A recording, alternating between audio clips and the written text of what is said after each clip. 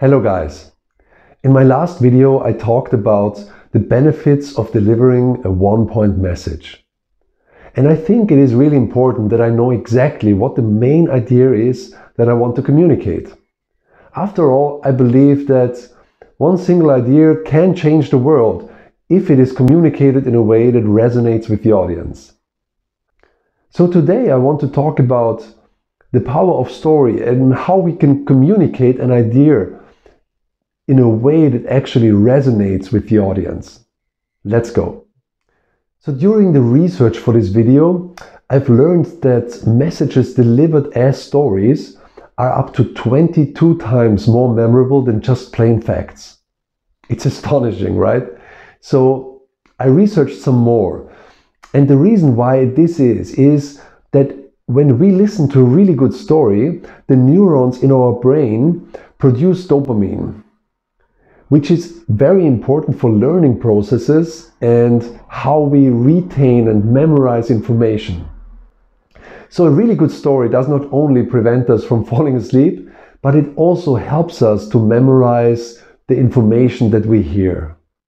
So now that we know the positive effect that a good story has on our capability to memorize information, the question is, what makes a good story?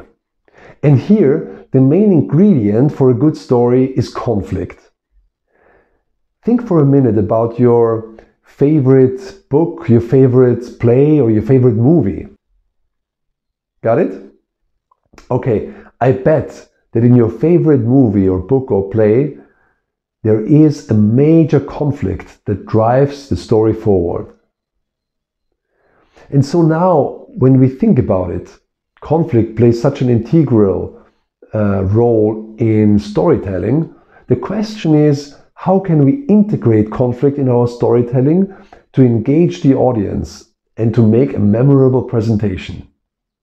Nancy Duarte, a world-known expert on presentation, she discovered a common structure behind great talks, and it goes like this. First, awaken curiosity in your audience. Why should they listen? Why does this matter? Second, you invite them to an adventure by stating the status quo and talking about what could be. So what is and what could be. And you go back and forth between these two dimensions, so to speak, until the audience is ready and you call them to action. You call them to change their behavior. And fourth, you describe the new reality, the new normal, the benefit of what they have when they actually put your idea into action. So now we learned why stories are so important for memorable presentations and how we can build a memorable presentation by using a blueprint to create an engaging story. Now imagine you become better and better in creating these engaging stories.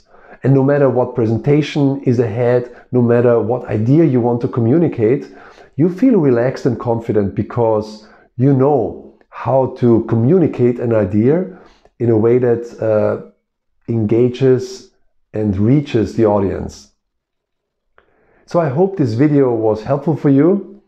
If you liked it, please comment and share. Thank you very much for watching. Bye bye.